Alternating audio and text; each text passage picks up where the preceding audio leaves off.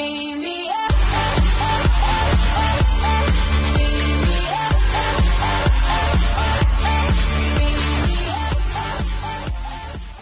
Anyways, this is a pyramid plunder guide. Pyramid plunder is the best method to get 99 thieving. The thieving level I recommend to get or to do pyramid plunder is level 51, because thieving levels before that you have other options that are a bit faster. So for your inventory, just don't really look at these statuettes for right now. This is just the loot from the pyramid plunder, but just ignore those for now. You're going to want a prayer book. This is extremely important. You can get this prayer book from the quest, the Great Brain Robbery. Every time you recite your prayer, it can heal you. You can heal your poison, which is extremely important because you get poisoned a ton. If you don't have this prayer book, just use a super anti-poison. That works just as well. A bit of food. You don't need much, especially if you have high hit points, high prayer, and high thieving. You're also going to want to have moderately high agility because you are running around tongue twister, running around a lot. For your setup, you definitely need a holy symbol because you're gonna want to be praying the entire time, and plus the prayer book will not work if you're not wearing a holy symbol. Some weight reducing gear is really nice. As you see, negative 18 bonus is always awesome. You're gonna want a DDS, Dragon Defender, Barrows gloves, because there's a chance of mummies spawning in there and you just want to spec them out real quick if you have the levels to do that. Anyways, prayer, you're going to want to have moderately high prayer as well. I like to pray rapid heal all the time because there's an altar very close, so in the plus it doesn't really drain your prayer too much. In order to use this bank, you're going to want to do the quest Contact as well. Also, the other quest you want to do is Eachlin's Little Helper right here. As you see, this kind of has high requirements for it. These aren't all requirements, I should say, but it does help out a ton, so just keep that in mind. Anyways, this is where the bank is. Now this is where Pyramid Plunder takes place right here. I'll open up the map right here, just so you guys have a better visual of it. Right here.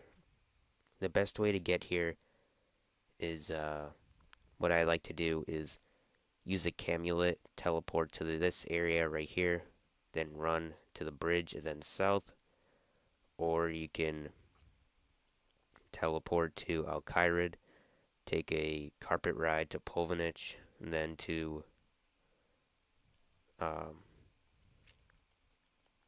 this place right over here.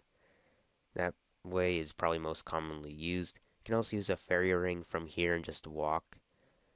Whatever method you use is fine. Anyways, for the Pyramid Plunder itself, you're going to want to check these doors right here. If you don't see a mummy in there, then you want to turn around and use a different door. So just check all 4 doors until you see a mummy.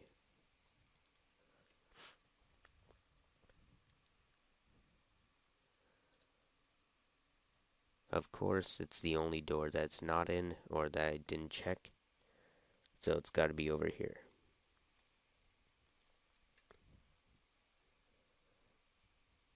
Okay, if you haven't done this minigame before, you have to talk to the mummy, but if you have, just press start minigame.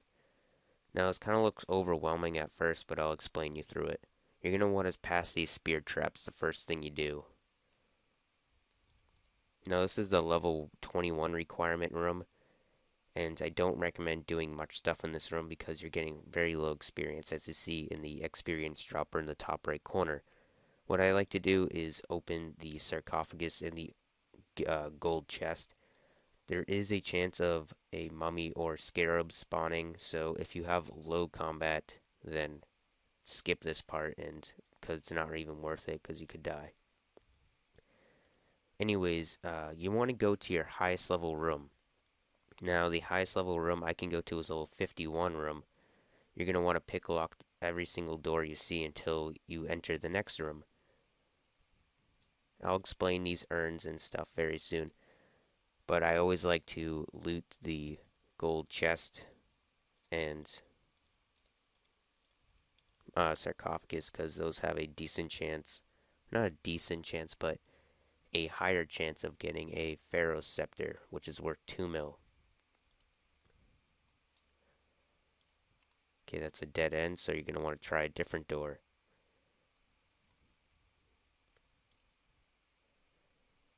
Dead end, so you want to try a different door. Past the spear trap. Now this is the level 41 room. This is the second to most difficult room for me. So what I like to do if you're in the second most difficult room for you, I like to stay there until the midpoint of the time left because you don't want to loot everything, every single thing in the highest room and then have time left over. You're just wasting time. So what you're gonna do is want to check the urns for snakes, and you probably will get poisoned. So you're gonna want to recite your prayer, and you'll get healed instantaneously.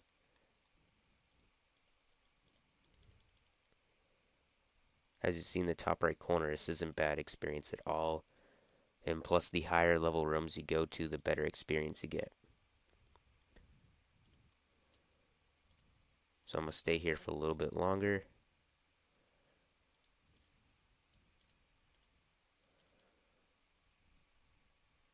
Open the sarcophagus.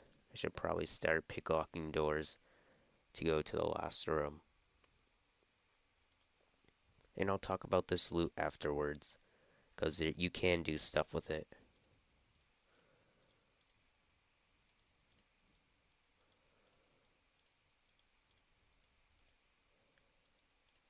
Now I'll picklock the tomb doors like before. And if it's a dead end, try a different door. It's actually good if you get a dead end because you get pretty good experience.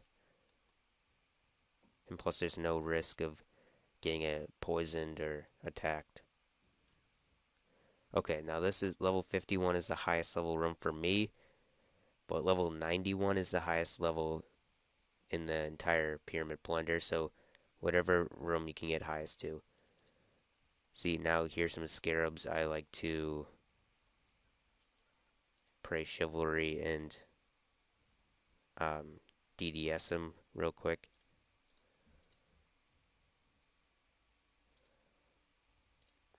Pretty easy to kill, but yet I have high combat stats, so if you are lower leveled, I would stay away from the gold chest.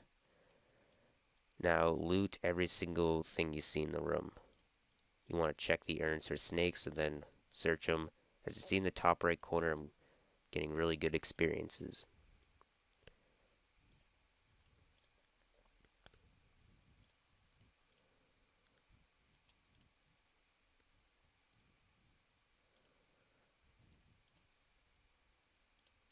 Oh, also, if you have a snake flute, you can charm the snakes, but what you can get from the guy that's playing the flute in Polvanich, but I don't really recommend doing that because it's just kind of a waste of time.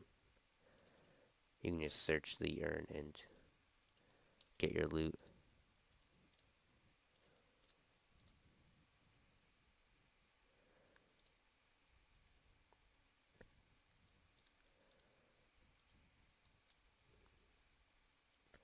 Now my time is almost up, so I just want to loot as much as possible. Alright, now I ran out of time. This lasts for 5 minutes and then you'll get kicked out.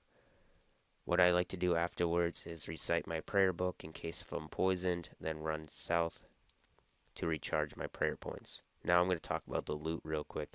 The statuettes are the best loot you can get, other than the scepter, of course.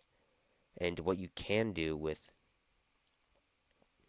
the scepters, not the scepters, the statuettes is you can trade them to this dude named Simon. He will give you some money for it. You don't have to do this. You can just have a full inventory of food and it'll just automatically drop on the ground. But I like to have my inventory spaces open in case if I do get a Pharaoh's Scepter, then I don't miss out on the chance and then have it go on the ground and I don't see it at all, then I'll be fucked because they're worth like over 2 mil. You want to go over here to the agility pyramid and talk to Simon Templeton. And he's like, I got some artifacts, show me the money. And see, I got a little bit under 2K, 3K, which isn't good really. It's pretty bad money. So really, I just recommend dropping it because it does take some time. It's really XP wasting to get to sell the statuettes because the money is very low, as you see. Now, after you can just have a full inventory of food and the stuff will automatically drop on the ground if you want, or you can just have some inventory spaces like me and just drop them afterwards if you want to. Now, that's pretty much it for this guide. As you see, I didn't even touch a piece of my food.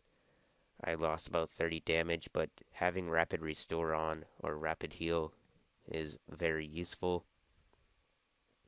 So that's really about it for this guide. If you have any questions at all, feel free. Oh my god, I can't talk today. Feel free to comment below. Sorry guys, I'm just like a mess today. Uh, if you have any questions, like I said, just comment below. For XP rates per hour, you're looking at about 45k an hour, which is pretty good at this level. As you know, the higher level you get, the more experience you get per hour. So anyways, I just wanted to do this to make a guide for you guys and help you out.